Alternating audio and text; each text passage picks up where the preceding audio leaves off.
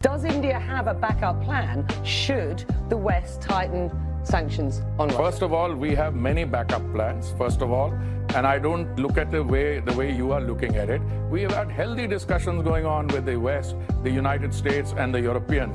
I think this is something you're creating in a TV studio. No, that's not fair. That's not fair. Well, the narrative is out there. I'm just crossing. I have just come back from the United States. Do you know what happened in my bilateral discussions with me? No, I don't have to. It's privileged conversation. But I don't feel it. I've said on record, not only now to you, Andy, but to you earlier and to we don't feel any pressure. Modi's government doesn't feel the pressure. We are the 5th largest economy in the world. We are the one country where we are making the transition.